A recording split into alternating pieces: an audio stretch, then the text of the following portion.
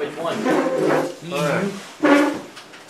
Alright, now, whenever we make oil pressure, we're supposed to have a pump that's positive displacement.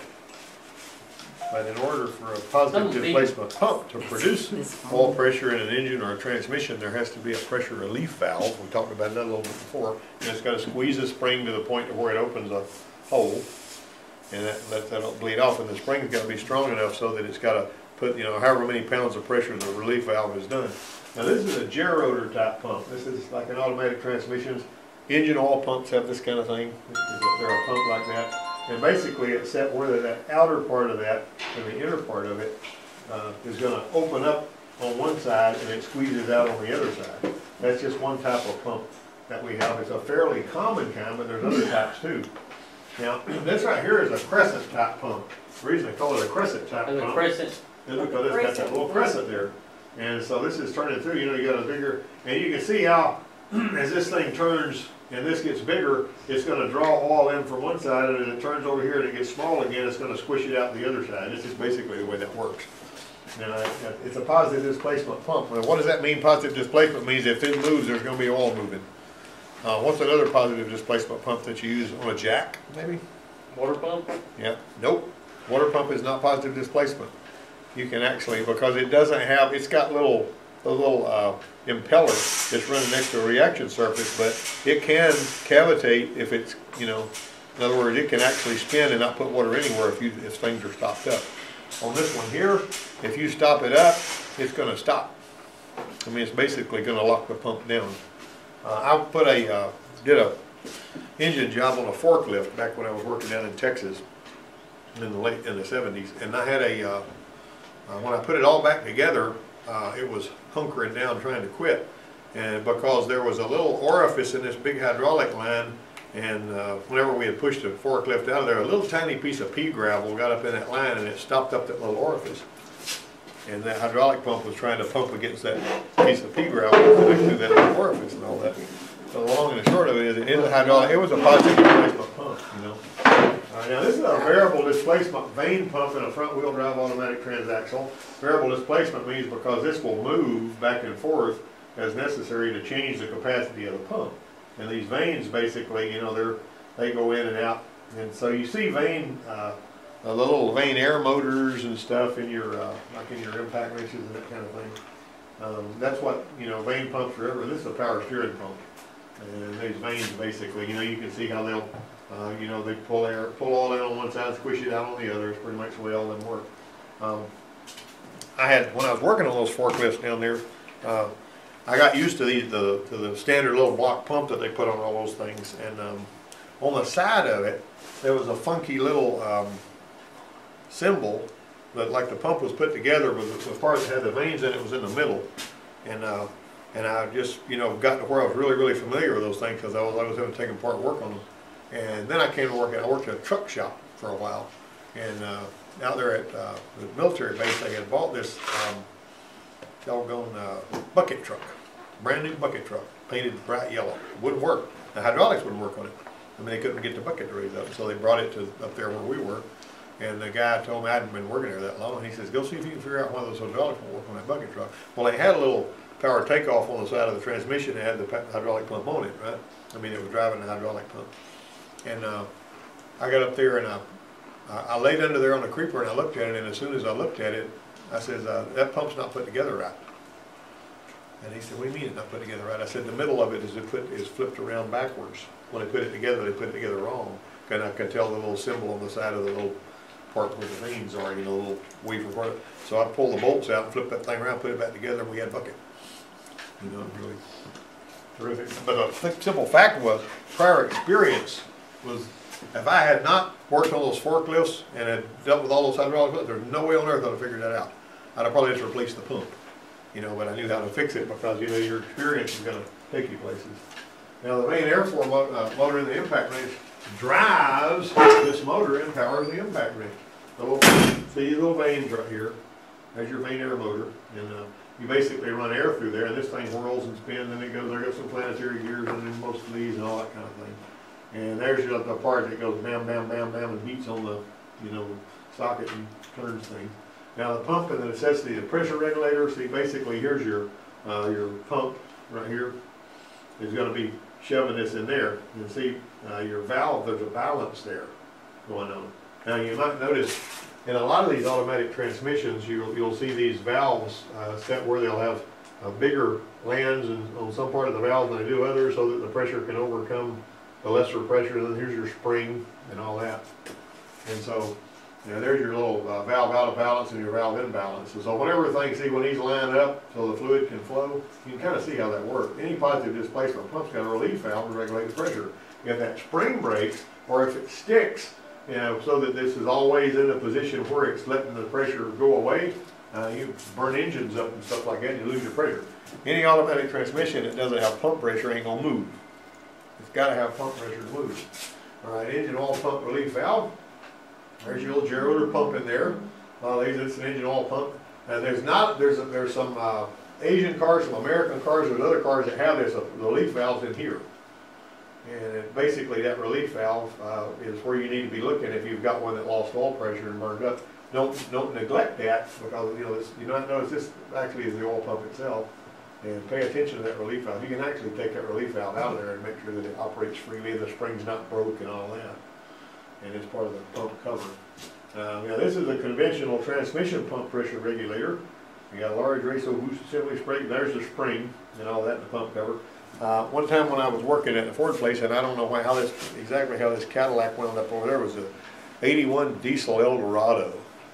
And this guy ran over a muffler that was laying in the road. He busted the transmission housing.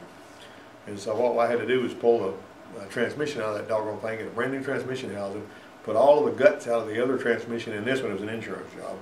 And whenever I got done with it, I realized about the time I put it in gear and it didn't pull, I said, I didn't put the pressure relief valve in there. So I had to pull the pan back off and, take a snap ring out, put the pressure relief valve in there with its spring, and then I had pump pressure. It was kind of scary for a minute there. But it was a valve similar to this, but it was in the bottom of the transmission. Now, this right here, this pump is driven by the rotating power of the engine. Basically, the torque converter bolted to the flywheel, and the pump splines on the back of the flywheel. And the pump, to see that this, you might not realize it, but whenever you've got your that filter, when you have to pull that filter out of the pan, that's actually going right up into the pump on a lot of these. It's going into the pump. So if you're ever tearing an automatic transmission down and you still got the pan and the filter on it, which is, you're not ever supposed to do that, but if I got a rookie tearing down an automatic transmission that's never torn one down before, the first thing they want to do is go in there and start trying to take the pump out. Well, you can't take the pump out when that filter's up in there. So you're supposed to actually lay it over there, turn it over if it's on a stand, or roll it over if it's on a table, take the pan off and take the valve body off, which is going to take the pump. Then you can, start taking the rest of it up. But the first thing you're supposed to take off is the control, the valve body assembly. And the torque converter is bolted to the flex plate, and usually there are slots or flats on the plate where it goes in the transmission. That drives the pump. And you can see how the fluid goes, And once again, all the heat in an automatic transmission is just about all of it's created in the torque converter. And that's why whenever it leaves the torque converter, it goes to the cooler, and then it comes back and goes back in the pan and starts over again. All the mechanical components need fluid for actuation or lubrication. On some of these transmission overhaul kits, they'll actually have a little sheet that'll show you the separator plate. And they'll say, if you go into the separator plate, like on some of these RE401 Nissans, and say, go to this particular hole and drill it out to this size, because that way it'll provide more lubricating pressure, lubrication to the planetary gear set. Because they know they're bad to wear out, the planetaries up there, input. All right, and so this is an off-axis pump. It's located out of the center line. See this right here? You got a chain driving that pump. Instead of being right behind the torque converter, it's down here on this particular one here. And that's the 8L90. It's a good thing with the pump is part of the valve body on that one, which is really unusual. And here's the 8L90 solenoids. See all the solenoids in there?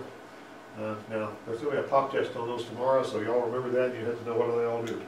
All right, so this off-axis setup, the pump is chain-driven instead of behind the, and in line with the curve, and it's more easily removed. You can change your pump out fairly easy on that one without having to tear everything else down. The off-axis pump, chain-driven by the torque converter, like that right there. There's a sprocket right there that drives it.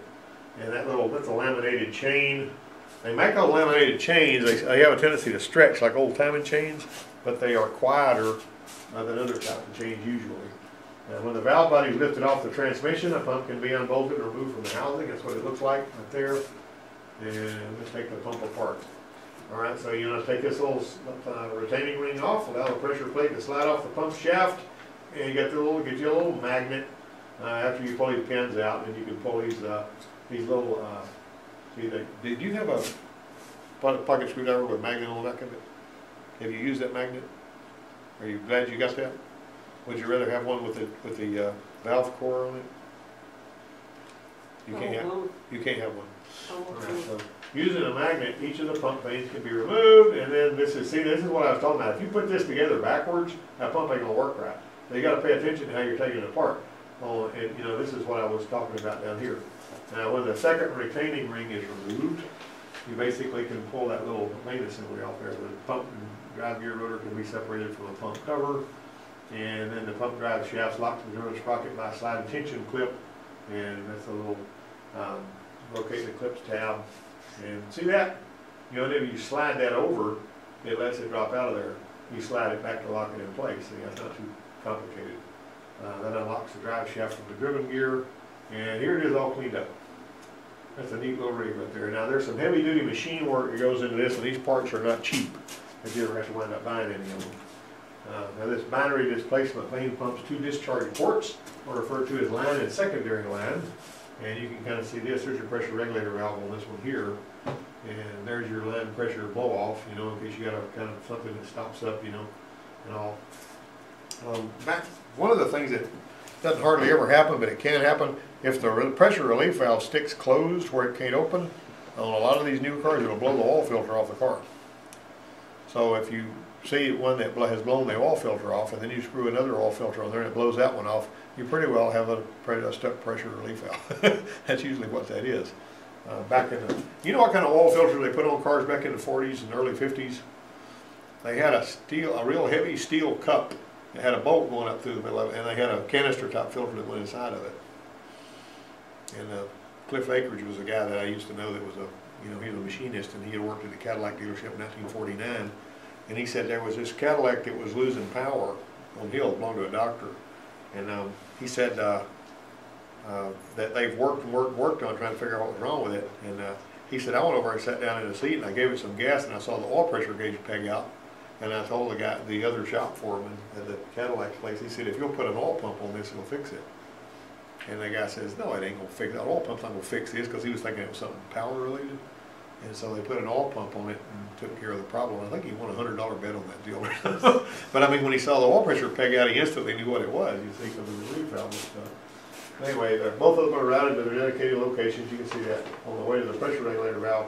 They connect together through a shuttle valve.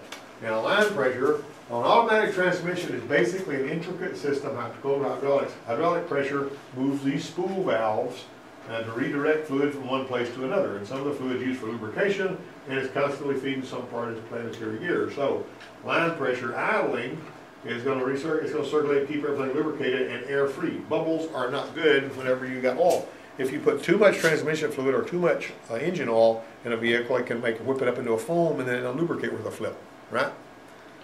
Now, some people claim that these ships that disappear in the Bermuda Triangle, you know about those? Mm-hmm. There's a lot of methane gas coming up out of the floor, and it's just like foam. And so when the ship sails onto that foam, it just goes down. You know, because that foam can't support the ship like water. See what I'm saying? It's foamy water. And of course, that won't explain why planes disappear out there, but anyway, you know what I'm saying. Yeah, right. I figure out why the planes disappear. Yeah. No. Yeah, well, I'll make a phone call and come back with an answer on that after lunch. Okay. Okay. Now, cruising down the road, the line pressure is moderate, since the transmission's only job is to hold the clutches that are already applied when you're maintaining an even highway speed. That's not very hard on anything. Maintaining an even highway speed, if you got a lot of highway miles on a vehicle, you go a long way without having any trouble, because you're not having to build momentum and all that kind of thing. Line pressure goes high during acceleration. The harder the acceleration, the higher the pressure.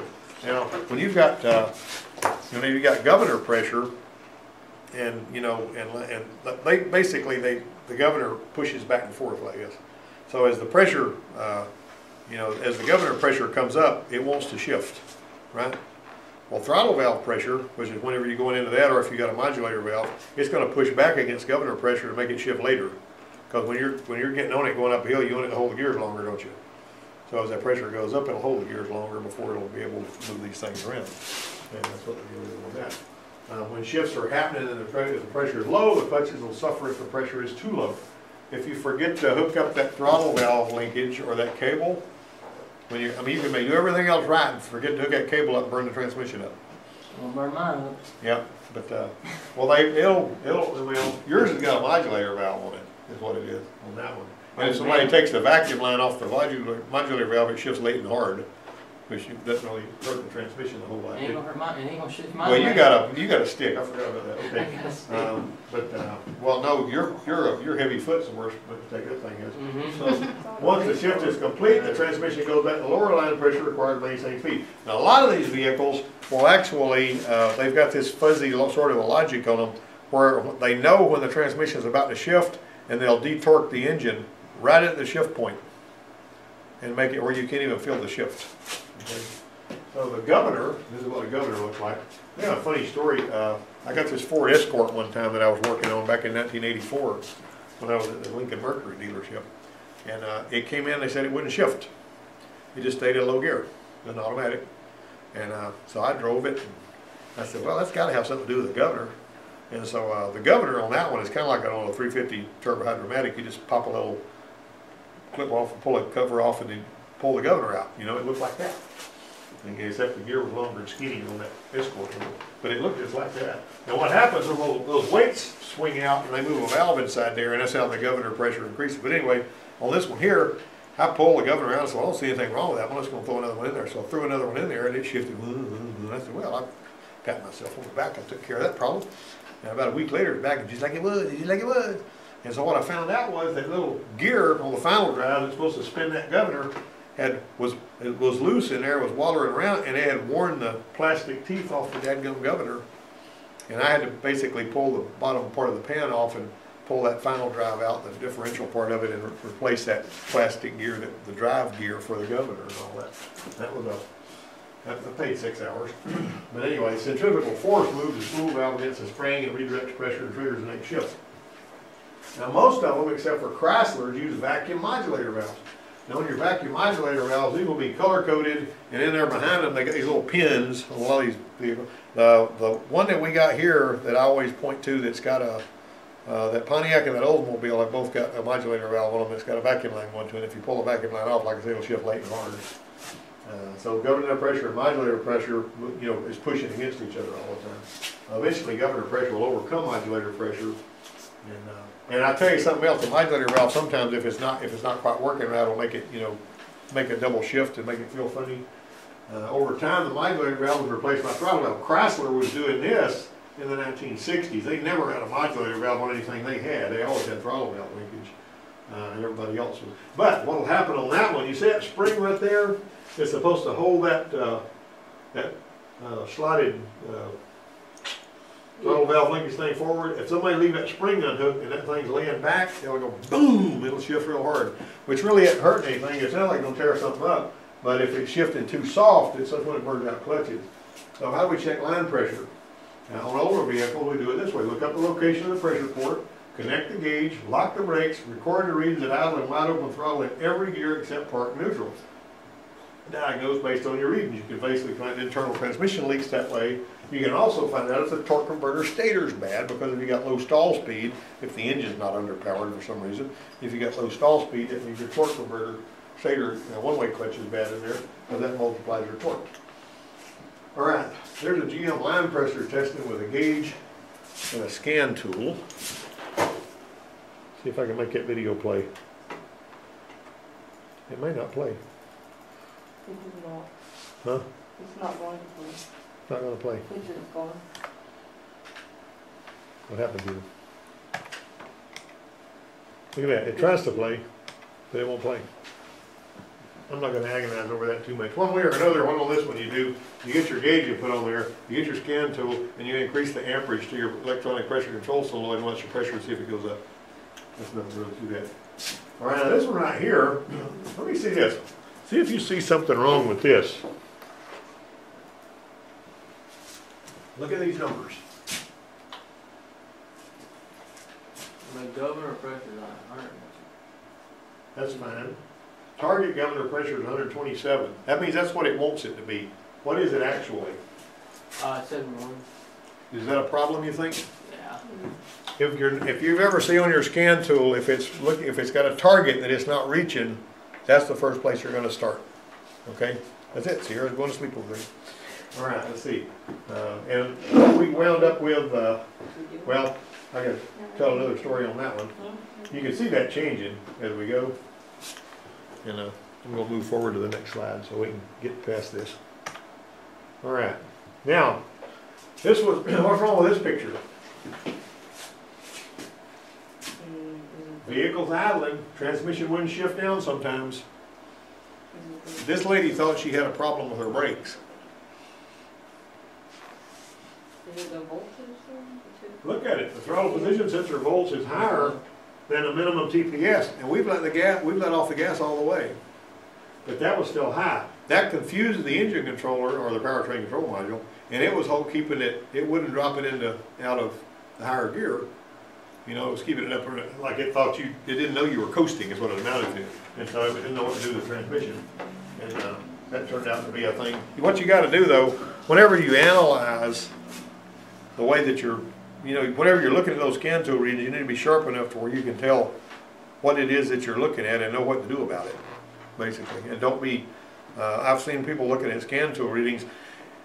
The smartest thing you can do, and listen to this, whenever we're talking about scan tools, is plug into as many good cars as you can.